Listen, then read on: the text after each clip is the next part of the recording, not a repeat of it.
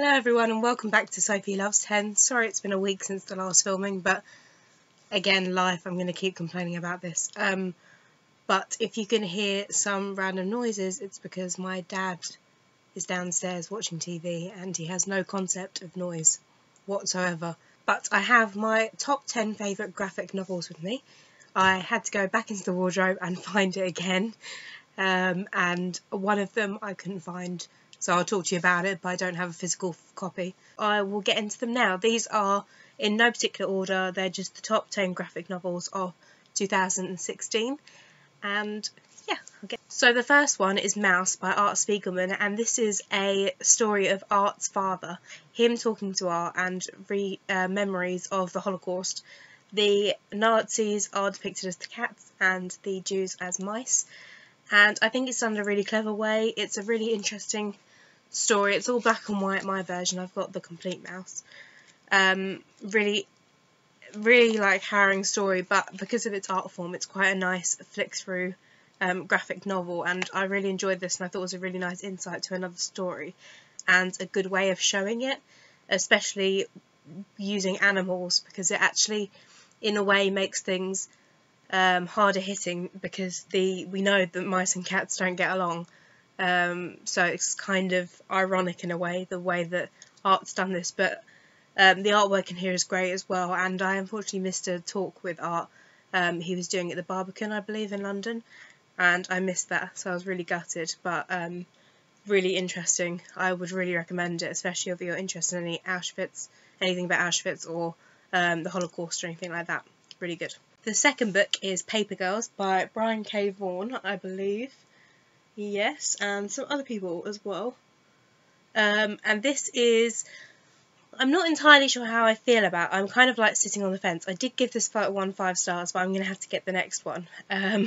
So I'm not sure if it should be in my top 10, but I'm still really intrigued by the story.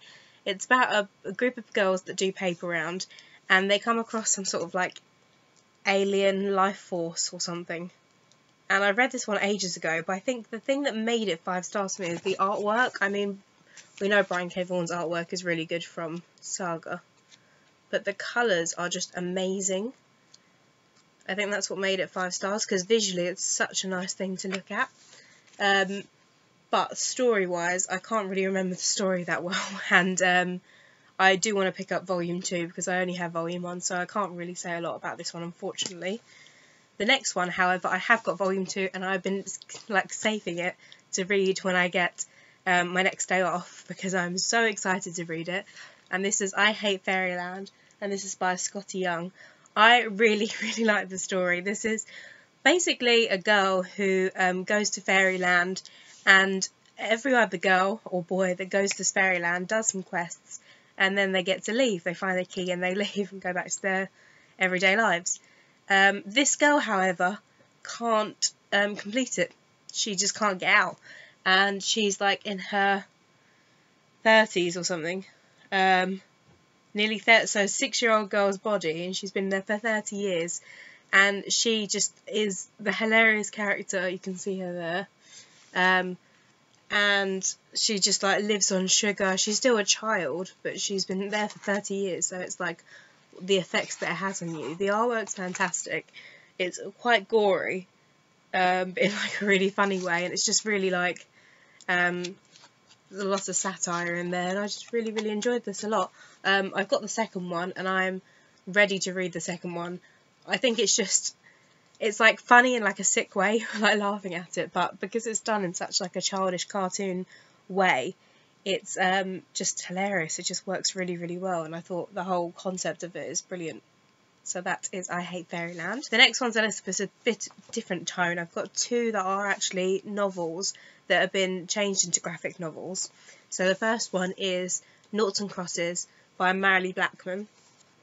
I love Noughts and Crosses. I've read quite a few of Marilee Blackman's books as a child, and I thought I would pick this one up when I saw it. And Noughts and Crosses is one of those books that you can really visualise everything that's happening, so I thought I want to see how Marilee Blackman actually wanted the characters to be completely depicted, and they're pretty much true to how I thought of them. I will show you, it's all in black and white, as it should be. because that is the concept of the book. It shouldn't have been. If it was in colour, I think it would have been disappointing. But we've got all the characters. It's the same story as Noughts and Crosses. I think it's, if you're a visual person and you get more from comics than books, just read this instead of reading Noughts and Crosses, because I think you get just as much out of this than you do as the book, which is fantastic, because usually one or the other is lacking a little bit, but this is still really, really good. And another one, as I said, is Interview with the Vampire by Anne Rice. Anne Rice, I absolutely love the concept of Interview with the Vampire, and I love Claudia. So when I saw that she was doing Claudia's story in graphic novel form, I thought I had to get it, and I ordered it, I think, online. This one, however, is kind of grayscale. I'll show you, except for scenes with blood, if I remember rightly. There's some, you can see the blood is all red, but the rest of it is on grayscale. It's kind of manga-esque, so it's done quite, it's almost like romantic the way the artwork's done, and I feel that really works to Claudia's story, because it is kind of a romantic story that she has, especially with one of the vampires that Louis, she's kind of in love with him, but kind of his dad, he's kind of her dad, and it's all very weird. And I really enjoyed this a lot. I thought it was really good, and if you did like Interview the Vampire, I would recommend picking this up, because it's quite a nice added extra to the story, and we get more insight in Claudia's life. Now this one will come to no surprise whatsoever, because everyone and their mother loves this graphic novel, and this is Saga. I've got the first one here. I've been reading all of the individual papers as well, and since like a couple of months ago I've stopped, so I need to go to my comic book shop and pick up my papers, because I need to catch on to the story more. I love this story. If you don't know what it's basically about two different alien races, and they come together and they have a baby. They fall in love, and this is the implications of the child, kind of like a Romeo and Juliet story, but in space. It is fantastic. Brian K. Vaughan really has a knack for storytelling. I'll show you some of the artwork. I actually can't remember what the first one is. It's like the story's changed so much since then. There is a little bit of nudity in there, actually quite a lot of nudity in some of it. Quite a lot of it's quite raunchy as well, so maybe not for the younger readers. But if you're an adult and you like a graphic novel, I would definitely recommend this one a lot. I think I've given like all of the Saga books 5 stars, to be honest with you. I just absolutely love them. The next one, also probably no surprise, I love all of them, and I would like them to bring out another one. This is volume 3, which is the last volume of Alex and Ada. This is by Jonathan Luna and Sarah Vaughan. I wonder if Sarah and Brian are related. That'd be really cool. But this is just beautiful. It's such a beautiful love story. It's kind of like that program, which I can't remember the name with now, one with the robots. But this is basically Ada, who's a robot, and Alex has her as like an assistant. I think his grandmother gives it to her as a present. But the robots have been, they've been like going into humanity. Like there's like a space inside Ada's mind which shows like a humanity bit.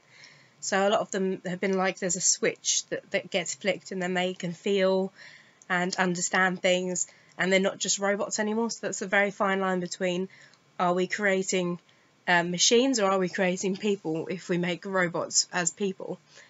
And the whole thing is just so interesting. It really is. And the love story is just gorgeous. Like the way they, I'll show you some artwork as well. The way it's all laid out, it's very, very simplistic, but done in a really, really nice way, and it is beautiful, honestly. Like the whole thing, it's just really, really nice. I really, really enjoyed this a lot. I'm just looking at it in my camera. I love the artwork. The story was just great. I would like another one of these. If you know if they're making any, please comment down below and we'll chat about it later. But this is just, I love it. Absolutely love it. One I'm going to talk about, I don't actually have it because I can't find it anywhere, but I spoke about it in a recent video, and that's Nimona. Noelle Stevenson, of course. The same is the artist for Rainbow Rowell's books, isn't it? I believe it's the same person. But Nimona is about a shape-shifting girl who meets a evil villain and their story together. It's really good. I really like Noelle's artwork. It's really kind of unusual, and I really like Nimona's character. She's a badass and she can shapeshift, and she does all the time, and it's really good. It's more of a kind of in between young adult, I would say more young adult kind of graphic novel, but it's really interesting and I really liked it a lot, so I gave that 5 stars. And I've got the last 2 here. The first one I read ages ago, and I read it in one sitting, so I can't really remember the whole story, but I remember thinking this is such good, it's kind of reminiscent to Alex and Ada, and this is The Sculptor, and this is so good. It is about a guy who makes a deal with the devil, I believe, and everything that he sculpts comes to life.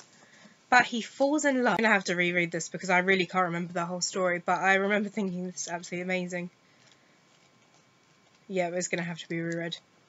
But the artwork's great, I'll show you again. It's all, I really do enjoy when the artwork is like in a scale. So this is blue scale artwork.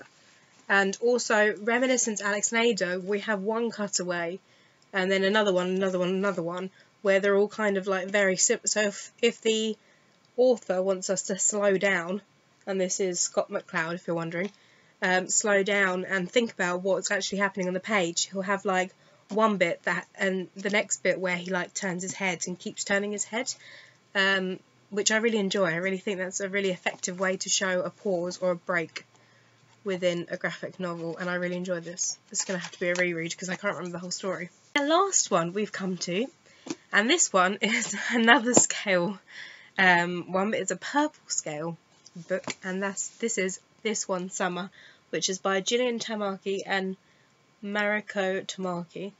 Sorry if I'm saying that wrong, completely butchering it. But this is about a summer trip, and it's 2 girls who are friends and what happens during their summer camping trip. So we've got a purple scale wash, which I think is really nice because it's kind of like hazy and dreamlike. I really enjoyed this. It was just a nice story of the 2. The artwork's really good. There's not a lot to say, like it's just about what happens during their time, like discovering. It's kind of like a Bildungsroman book, so like coming of age, and then to like growing up over the summer and what happens to them and stuff like that. I really enjoyed it. It's like really nice to read. The artwork was really well done, as I said, and I just thought it was a nice graphic novel to read. So they are my top 10 graphic novels for 2016. What graphic novel did you enjoy during 2016? Let me know in the comments, and I will be back with another video soon. Goodbye everyone, have a fantastic day.